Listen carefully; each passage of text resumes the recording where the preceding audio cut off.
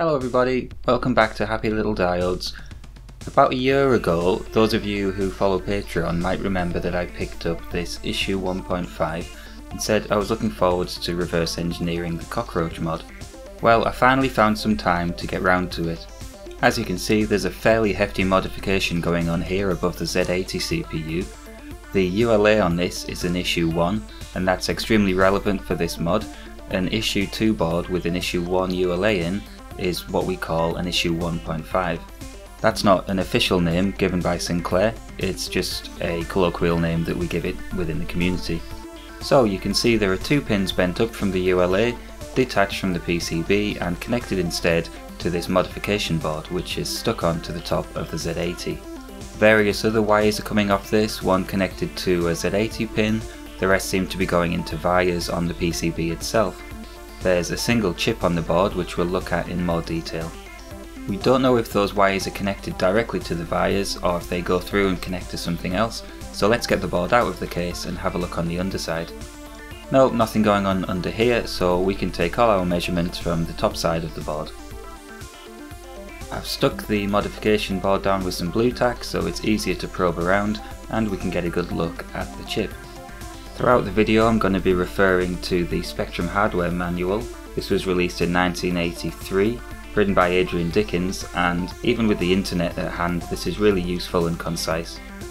Here we can see that the two bent up pins on the ULA correspond to A14 and A15, that's pins 36 and 37. So at this point let's start beeping everything out with a multimeter and figuring out what's hooked up to what. The chip on there is a SN74LS00N, that's a simple quad NAND gate and we'll take a look at that in more detail soon. Once I've written down all the connections that have been made as part of this modification, I'll be able to make a drawing and a schematic which will help the process of understanding why the mod's been made. Okay, here's our 74LS00 chip. I lifted this from a datasheet. You can see it's 4 NAND gates. All of our inputs come from the Z80. Those are A14 and A15 and IORQGE. A14 and A15 form part of the address bus, and the IORQGE signal tells us that the Z80 has placed a valid address on the address bus for an IO request. Of course, the chip also needs plus 5 volts and a ground connection. And before we get on to the outputs, let's take another look at this board from the underside. You can see that a lot of the pins on the chip are actually linked together. Clearly this is an important step in understanding how it works, so let's mark those on our drawing as well. I've found that A14 was actually linked to both inputs on the first NAND gate of the 4, the output of which goes straight into the input on the top right NAND gate. The IORQ signal is also linked directly to an input of this NAND gate, as well as the bottom left NAND gate. And the output of this NAND gate is linked directly to an input of the bottom right NAND gate, and also linked to the other input of this NAND gate. Okay, it's taking shape. Let's bring the ULA in and mark on the outputs of our mod. Those are A14 and A15 from pins 8 and 11. So clearly we are trying to manipulate A14 and A15 based on the IORQ signal. To understand why we need to do that, we're going to need to go a bit deeper, and we also need to know that this mod is only necessary for an issue 1 ULA, and we'll find out why.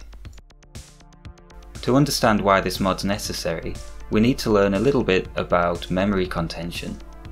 So we need to return to the most powerful of tools, Microsoft Paint. Turn your attention to this beautiful diagram of our machine.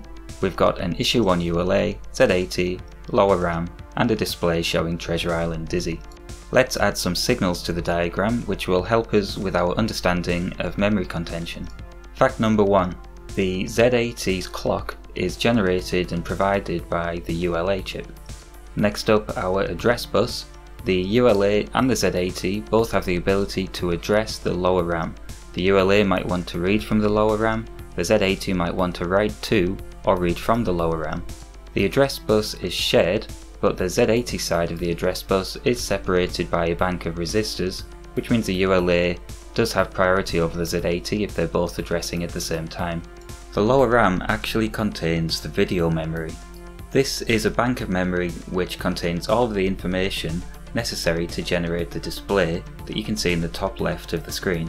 One of the ULA's many jobs is to periodically read the contents of the video memory and spit it out onto the display, crudely speaking.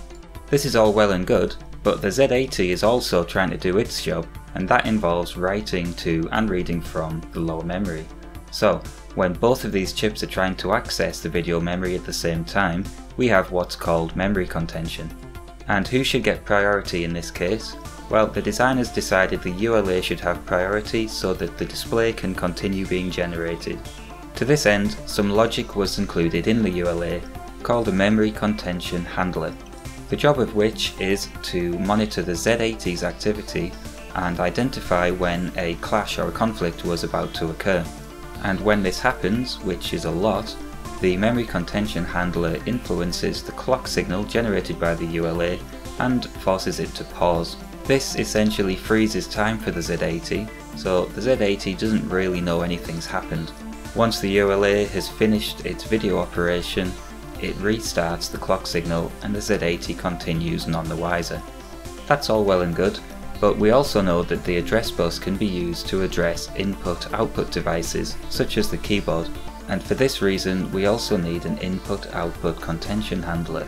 As the ULA might be fetching video data from the memory, the Z80 might want to change the contents of the address bus for an I/O operation. The ULA knows that the Z80 is doing this based on the I/O REQ signal, and this is fed into the I/O contention handler logic within the ULA. However, there is a bug in the issue 1 ULA's logic, which means that the I/O contention handler doesn't work correctly. This means it's possible for the Z80 to be unsatisfied in its I/O request because the ULA was busy fetching video data from lower memory. So what are Sinclair to do?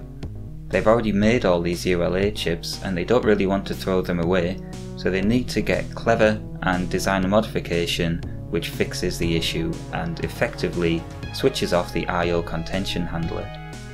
Let's take a break from Microsoft Paint and take a look at memory contention in action. You might want to pause the video here if you want to copy this code. What this is going to do, it's going to force the snow effect, which you might have heard of. Here we can see little black blips appearing all over the screen and the text has become garbled. Without going into too much detail, what the code's doing here is exploiting a bug in the ULA which essentially shows us what happens without a memory contention handler. The ULA's attempts to drag the video data out of memory and put them onto the screen are being messed up by the Z80 interfering with the address bus. The snow effect is actually due to the dynamic RAM refresh operations from the Z80.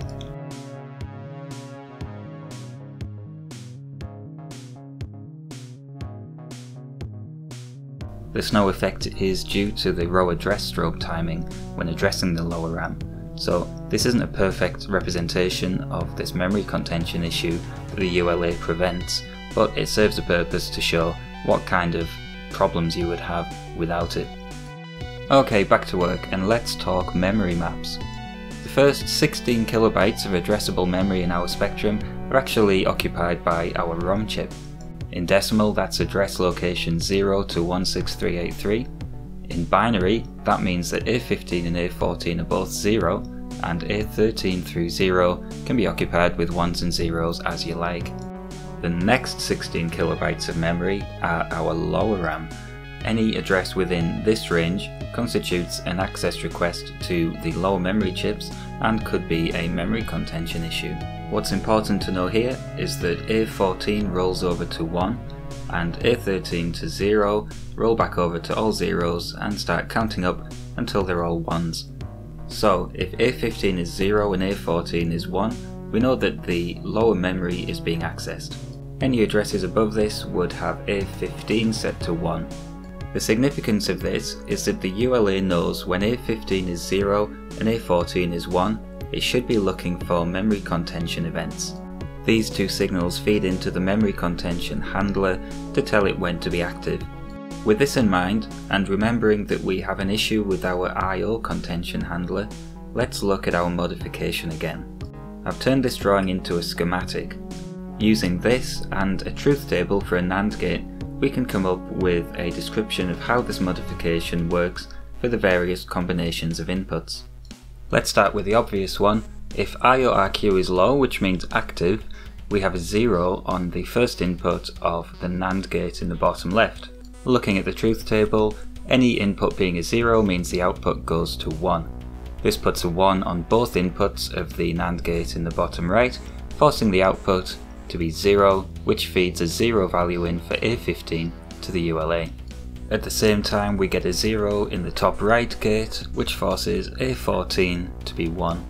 What this means is when the Z80 is making an I/O request, the ULA receives A14 1 and A15 0, which, as we know, means the ULA believes the Z80 is addressing lower memory.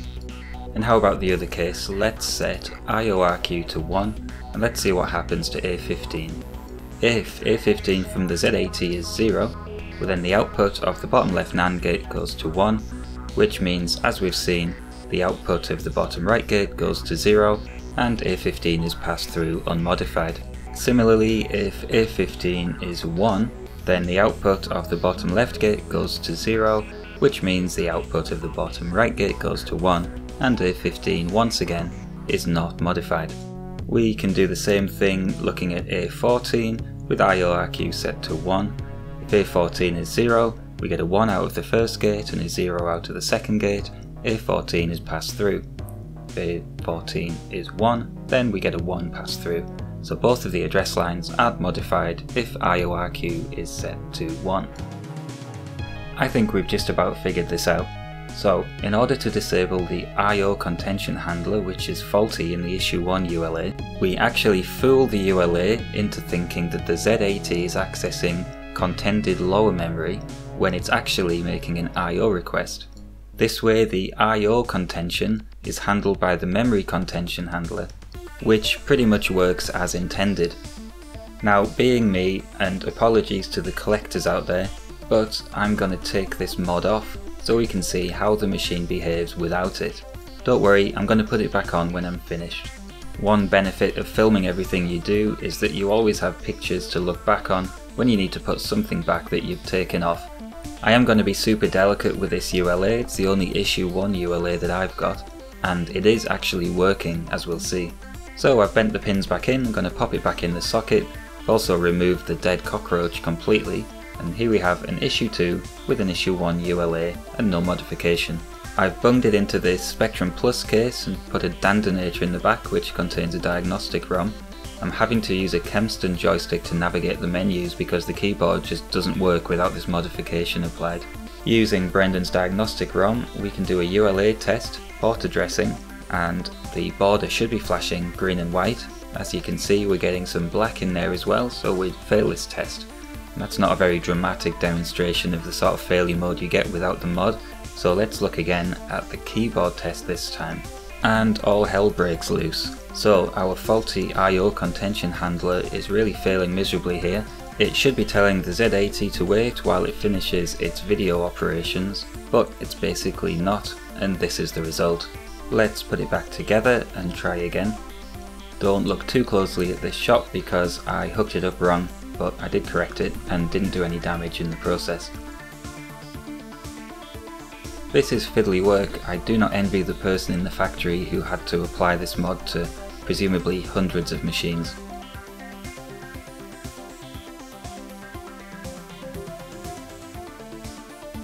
Okay, again with the diagnostic ROM, this time I could navigate the menus with the keyboard, and as you can see, we've got a nicely functioning keyboard. So the I/O contention handler has been disabled, which was causing all that noise on the previous test, and instead the memory contention handler is handling all of the contention checking. Also, we can see the ULA port addressing test is working, flashing white and green border, no black borders to be seen. Alright, and that's that. I should mention that the 5C112, which is the next revision of the ULA, does fix this issue. That Cockroach mod is basically incorporated into the ULA's logic internally, and I have to recommend the ZX Spectrum ULA book by Chris Smith. This was invaluable in figuring out this modification, and if you're a boffin like me, it's an essential read. Thanks for watching, please like and subscribe.